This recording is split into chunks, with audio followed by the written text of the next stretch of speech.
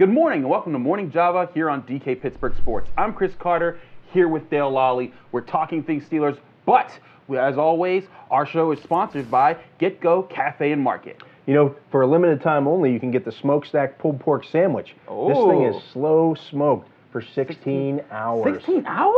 Delicious. That's a lot of smoking. That sounds like it tastes good, man. Get you to Get Go Cafe and Market and try that out. You're a smokehouse kind of guy. I am. I love my ribs, but smoked stout. I'm gonna check out that sandwich.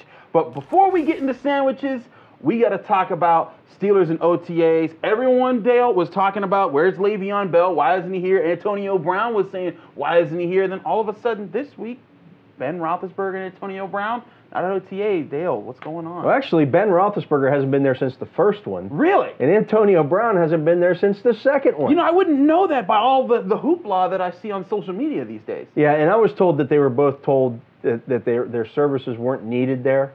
Go ahead and stay away. Do what you got to do. Mm-hmm. Spend time with your family.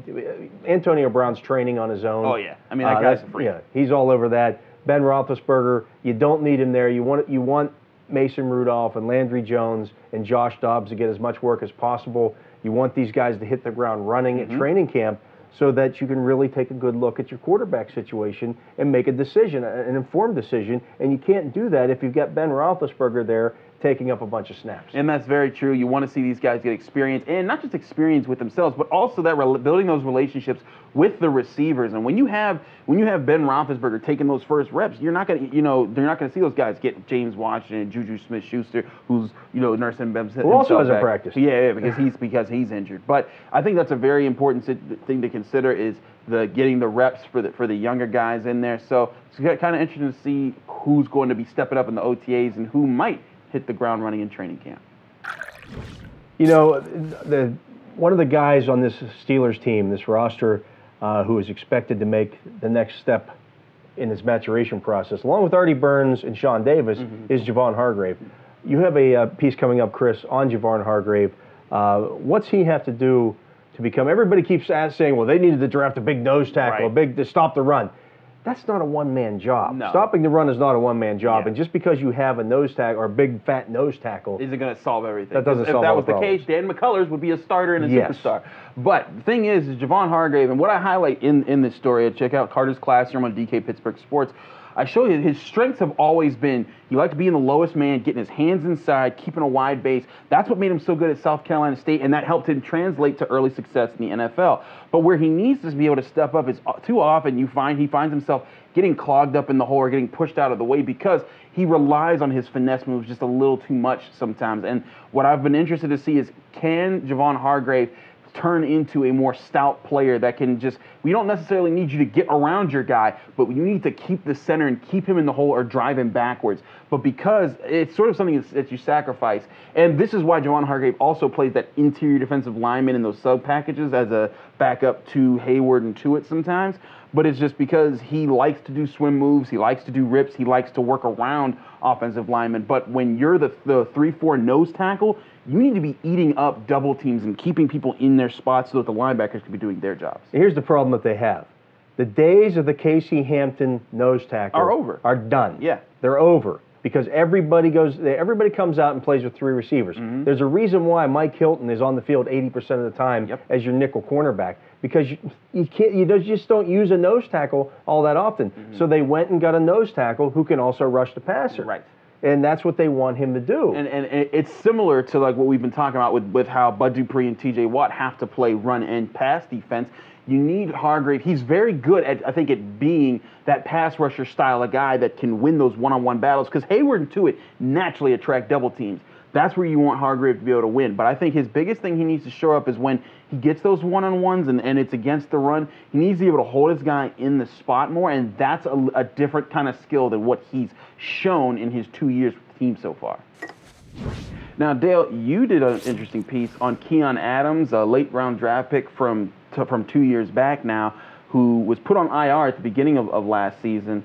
And he's in a position now where the team they didn't re-sign Arthur Moats, and James Harrison is gone. So now there's some space on that outside linebacker depth chart. What were some of the things that you pulled out of Keion Adams and about what he's trying to do in his first year? You know, it's just a matter of can he get acclimated quickly? And he feels like he can. I mean, he went through OTAs last year. He went through minicamp. He made it through the first week of training camp and then got hurt. So he's never played in an NFL game before, but the Steelers are counting on this guy. They didn't draft anybody. They didn't sign anybody at the outside linebacker position. And as you mentioned, they've opened up a couple of spots on their roster. Really, right now, Anthony Chickillo is the only outside linebacker on the roster outside of the starters with any experience. So they really need Keion Adams to be that guy. If not him, then maybe Farrington Huguenin or somebody else who may or may not even be on the roster right now, because they really need this kid to play well. They need him to stay healthy. That's the big thing. And he needs to go out and show this. He was a productive player at Western Michigan. 7.5 sacks as a senior, led the MAC with 18 tackles behind the line of scrimmage, and he did that at 230 pounds. That's what he played at in college. Now he's 245 pounds, and so you want to see him translate that into the NFL. He was flashing last year early in training camp, showing that he could play the run equally as well as he could play the pass, which is what you'd expect against, maybe a little bit from a college defensive end. The playing the pass part was a little bit of a surprise because he hadn't dropped a whole lot, but he's an athletic guy. He can move. He has some pass rush moves. Now he just needs to stay on the field. I think that's the big thing, is because athleticism is always important, and especially for a young player that's going to be going up against. It's a big thing when you first step on that field and you're going up against professional talent across the board. None of these guys that you're going to be seeing are going to be college guys that are just there because they were able to make the team.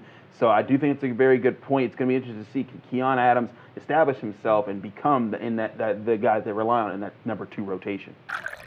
Chris, there was a story that caught my eye Thursday that moved on NFL.com. Ooh, what's this and story? It regarded Teddy Bridgewater really improving his trade value at OTAs for the Jets. Who? Think about that. What? First of all, he's really improving his trade value in a closed practice session. The only thing I could, first of all, no one sees that. The Jets aren't gonna. The Jets can say he went 1,000 for 1,000 in passes for 99 yards, and you'd have to take their word for it or not, because no one gets to see it. That makes no sense. The only thing I would say about that is that if someone can show me as a team, and I desperately need a quarterback, that Teddy Bridgewater's health is not a major concern, then that is the only situation where I would say that's the case. But that doesn't happen in OTA. Right, exactly. All he has to do in OTAs is stand upright. Yep, and maybe make some throws. And toss, yeah. And again, like we were talking before, OTAs are football in shorts. These guys are playing 7-on-7. He doesn't have to see over a line. I'm sorry. Why'd you bring that up? Don't get me started. Now he's angry. Yeah, now he's angry. But this is the things that happen this time of year around the NFL. People reach. You're looking for stories. You're looking for ideas. Somebody puts a bug in somebody's ear in New York, and the next thing you know, hey, we got to start shopping Teddy Bridgewater, and so they're shopping Teddy Bridgewater. The NFL backup quarterback situation around the league is not good. There aren't a lot of great ones out there. That's a very good point. And somebody's going to have a quarterback go down at some point, and somebody probably will wind up trading for Teddy Bridgewater, a guy who has starter experience and was a first-round draft pick. Yeah. But the fact of the matter is, that's not happening right now, and I don't care how much interest they try to drum up in New York. He's not getting traded right now until he proves it on the field in preseason. In preseason, and that's the thing. If he lights it up in a preseason game, I can very easily see, because we see it all the time. Heck, this year alone, the Eagles have lost Paul Warlow already. The Chargers have lost Hunter Henry, and we haven't put guys in pads yet. But let training camp come. People are going to be going down all across the board. You're going to see some quarterbacks fall down, and you're probably also going to see some quarterbacks just not play well. Yeah. And they're going to say, "Oh my goodness, we need someone."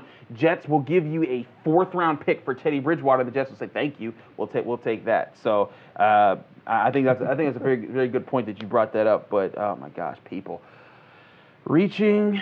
You get about they're fouling out by now because of how many times they reach. But Dale, Thanks for being on the show, and thank you GetGo for sponsoring Morning Java. Stay tuned here at DK Sports. We got a lot of great stuff coming up for you this weekend.